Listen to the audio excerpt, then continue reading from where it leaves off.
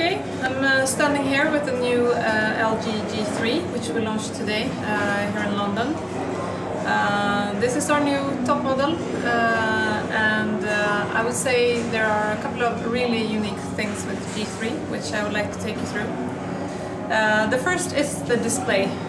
This is the first phone on the market with Quad HD display, which means it has almost 2 times as many pixels as a regular Full HD display. For you as a user, of course it means much sharper and crisper images and a really high pixel density, 538 pixels per inch in the phone.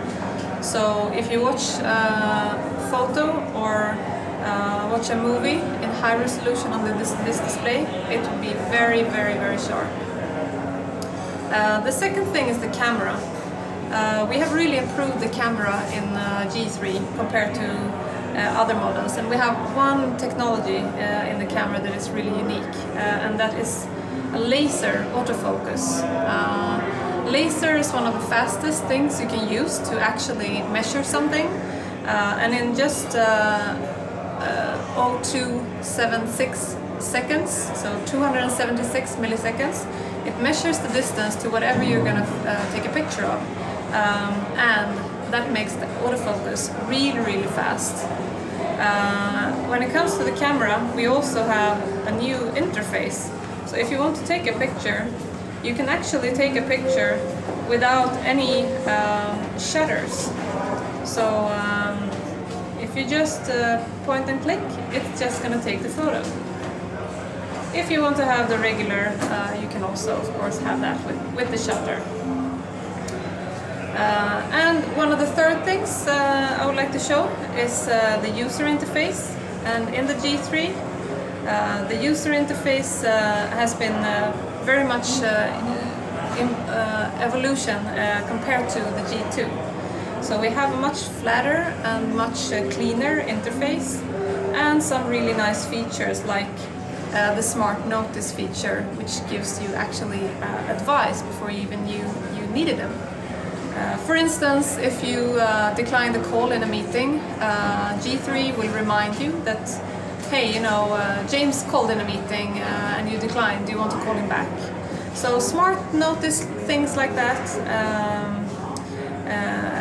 And the fourth thing to really that really hits your eye when you see the G3 is the design. As you can see, the display goes almost all the way to the edges, and the back side has our signature rear key that we launched on G2 last year, and also the metallic look, so which gives you a really exclusive look and feel. And it's also very slim, and even if it's a 5.5-inch display, even me with not too big hands, I can easily hold it and use it in one hand. So this model will come to the Nordics in last week of June, and if you want to know more, well, read the article, I guess.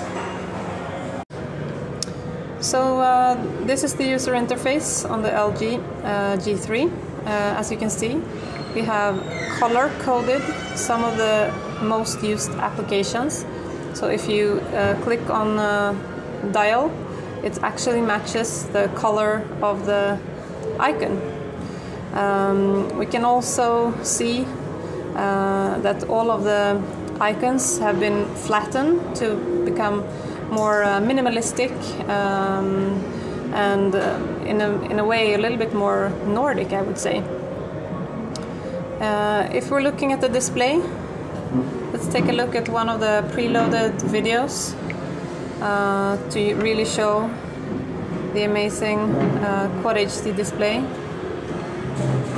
This is a fast speed. This is actually London, so it's very convenient. That's where we are.